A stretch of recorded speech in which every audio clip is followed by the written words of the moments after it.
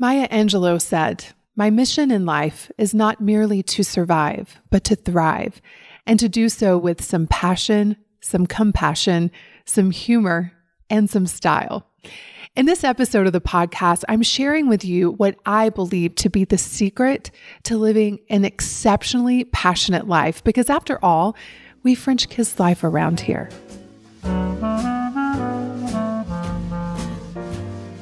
Bonjour, and welcome to the French Kiss Life podcast, where personal development meets style. I'm Tanya Lee, certified master life coach and the hostess of this party, where we explore how to live artfully and well. Each week, I'll be sharing inspiring stories, practical tips, and timeless wisdom on how to elevate the quality of your everyday and celebrate along the way. Let's dive into today's episode. Hello, my beautiful friends. Let's kick off this episode with some exciting news. So here's the thing, you all. I have been asked to write a book for at least 5 years. And every week, without fail, I'll get a message either on Instagram or Facebook or via email, or one of my clients will say, "Hey, when are you going to write that book?" Well, guess what? I'm writing the book. I am writing the book this year, and I'm so excited to infuse into a book the lessons that I've learned on life and love and style and how to live artfully and well.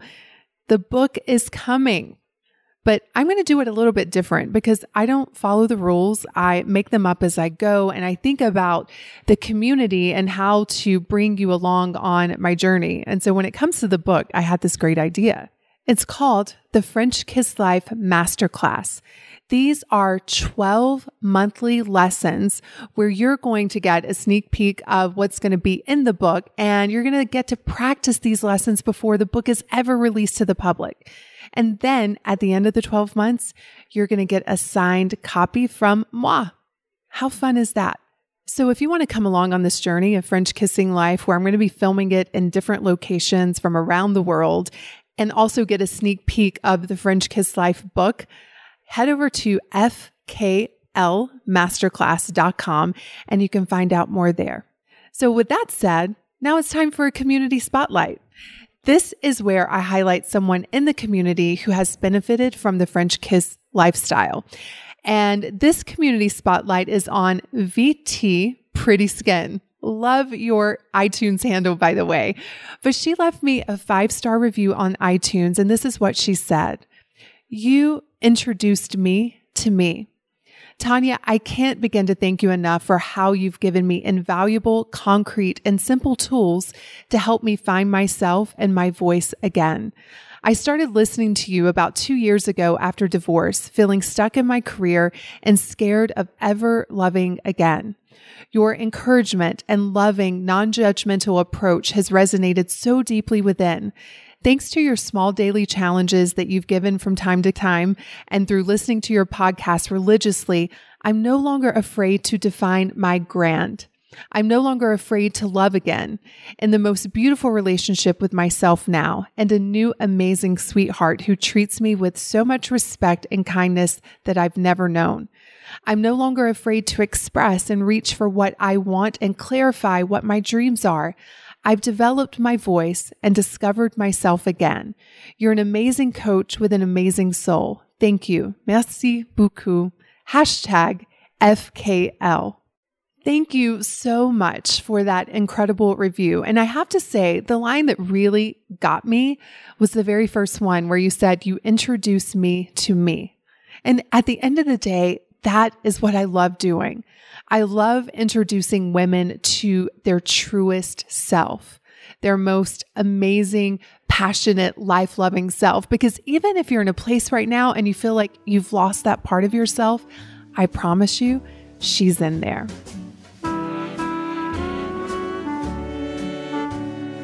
Are you ready to learn the secret to living a passionate life? Because I'm going to give it to you. So I want to rewind the clock a little bit because I'm often asked, like, how did you go from being a critical care nurse to running a company called French Kiss Life? It's sort of crazy to think about. But what I can tell you is it has to do with what we're talking about today, which is passion. So many women come to me wanting to find their passion. And what I tell them is that passion is an emotion. And emotions are never created by anything outside of us. This is basically cognitive behavioral therapy, which says our thoughts are what creates our emotions, never what's happening in the outside world. So going back to the time when I was working as a critical care nurse in a CV ICU, so basically I took care of patients immediately post-op from open heart surgery. And I was at a point in my career where I felt extremely burnt out. I was drained. I was always taking care of everyone else, quite literally, and started to really neglect my own self-care. And I was just lifeless. Can you relate? You're sort of numb. You're just getting through one day after the next. And so I found myself asking the same question: what is my passion? And it was really frustrating because I couldn't find it. I didn't even know where to look for it. And then I discovered a secret that would forever change my life. And I found this secret in a book by Abraham Hicks.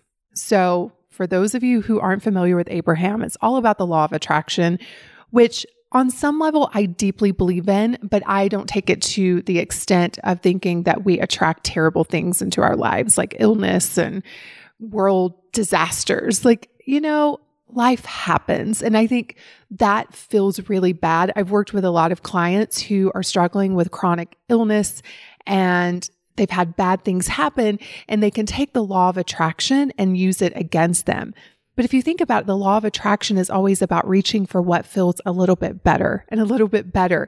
And so to think that you have created bad things in your life that feel out of control, does that feel good? It doesn't for me. So I do believe in the law of attraction, but I don't believe in using it to beat yourself up. But the law of attraction states you attract who you are. Whatever you're a match for is what you attract into your life. So when I think about that time in my life, I was definitely attracting more situations that I was bored in. I was definitely attracting more people who wanted me to care for them. I was definitely attracting negative people, but honestly, the negativity was in my own mind. So I was just a perfect match for all of the things that I did not want. Okay. And when I read this, I was like, what? You attract who you are. And I started to think about what I wanted to attract into my life. I wanted to attract incredible experiences, incredible friends. I wanted to attract more goodness and excitement. And so I took a pause in my life and I really started to play around with the idea that our feelings are always being created by how we think. And when I looked in my own mind, it was no wonder I felt so lifeless and so dull. I was thinking the same dull thoughts every single day. I was waking up in the morning dreading going to work for my 12-hour shift. I was complaining about my life. I was telling myself that things were never going to change, that I didn't have what it takes, that I didn't know what to do, that I was confused. And as a result, I kept attracting the same experiences over and over and over again. It truly is a self-fulfilling prophecy.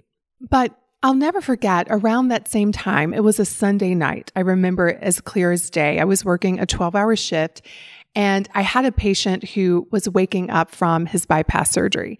And he looked me straight in the eyes and he said, "You are an angel, so full of love and compassion." Yes, he said that literally verbatim because quite honestly, anesthesia causes you to see and say unusual things. However, I did have this light bulb go off and I really thought about what he said. I am love and compassion. I didn't have to find it. It's who I was. And I realized that if I could be love and compassion, I could also be passionate in the life I had in that moment. Because again, passion is an emotion. that you get to create by how you think. And then I started to think about my friend Carolyn that I worked with, who was also a nurse. And she was like the most passionate person I've ever met. We would get called in when I worked at the operating room. We would get called in at like 2 and 3 and 4 a.m. for an emergency surgery. And she would just come bebopping in. And she was like, oh my goodness, I get to see all of my friends. How fun is this? We were all grumpy and complaining that we had been awakened by our pager. And she was so just happy. Her filter of how she saw the world was so different. She was passionate no matter if she was at the hospital or if she was at home with her family or if she was at Walmart. Carolyn just was a passionate woman. And that's when it all started to come together, what I was reading and understanding. So, number one, you attract who you are. And who you are is an energy of a feeling state. And you get to create that feeling state no matter what is happening in your outside world. And so I began to show up as a passionate woman in the job I had, emptying the bedpans, talking to family members, even taking my daughter to school. I started showing up in my life as a passionate woman. And the way I did this is I started to really get into a state of gratitude, because gratitude cannot exist with lifelessness and boredom and even fear. When you're in a state of gratitude, you're just focused on what is going well and right, and you are showing appreciation for it. And so I changed my attitude at work. I was like, you know what? How blessed am I to be that person that when someone wakes up for open heart surgery, I'm there affirming that they're okay and that we're going to take amazing care of them and helping them navigate that very scary journey along with their families. I started to look again for what was going well and right in my life. I started to celebrate the little things. And all of a sudden, I started to feel the life come back inside of me. Like the light that was almost about to go out started to flicker brighter and brighter and brighter. You see, a passionate woman accepts her life as it is now, and she looks at how she can improve it, make it better, make it more fun, make it more exciting. But what I was doing is I was complaining about my life. I was arguing with it. I was constantly looking for things outside of me that things outside of me could never give me, because our feelings are always being created by how we think about ourselves, how we think about other people, how we think about our life situations, and how we think about the world in general. And that is good news, because that means you don't have to go and change your whole life in order to feel better. But then what ended up happening is that my life began to change, because remember, you attract who you are. And so what ended up happening as I showed up at work differently, people started to notice. Doctors started to ask me to take care of their patients. I started to feel more pride in my work. I started to feel like I was doing a better job. I started to attract new people at work. Before, I was attracting all the people who wanted to complain with me, but as I shifted my energy, I started to attract more fun-loving people who enjoyed having a good time, even in the ICU. And then things outside of work started to change, because what you resist persists. So if you're resisting your job, if you're resisting where you are in your life, that's where all of your attention and energy is going. And so there's really no space for possibility and creativity and all of the good stuff. But as I started to feel better and I started to feel more passionate, I noticed that I was starting to see things that I couldn't see before. For example, the opportunity came around for me to go to sommelier school.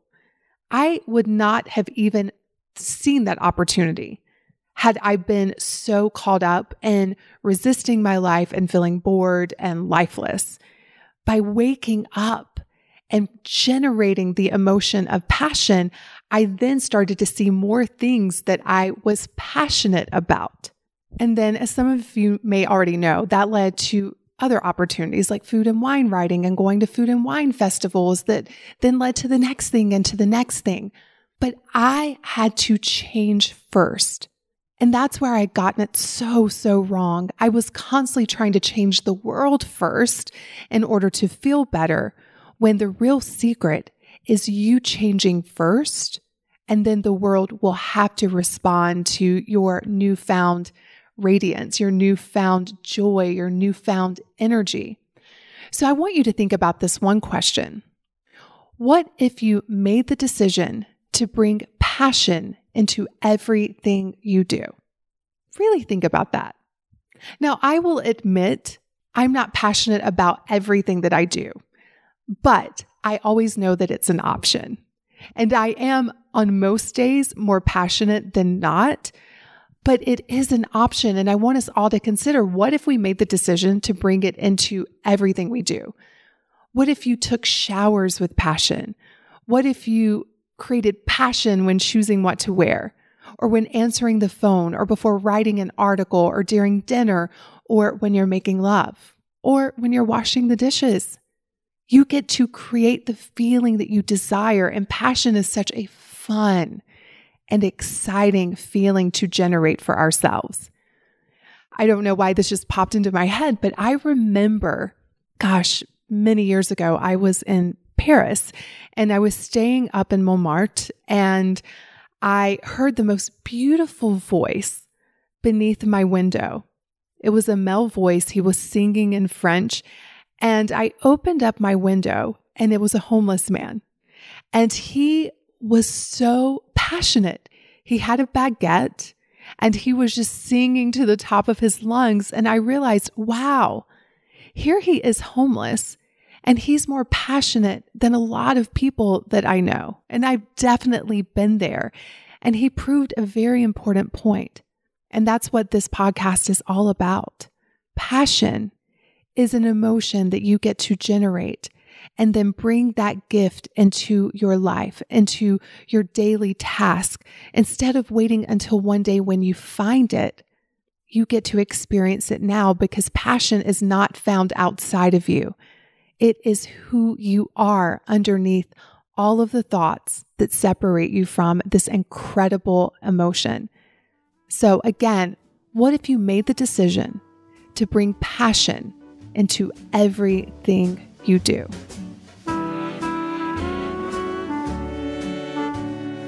It is time for a J'adore, the part of the show where I get to share something that I love with you.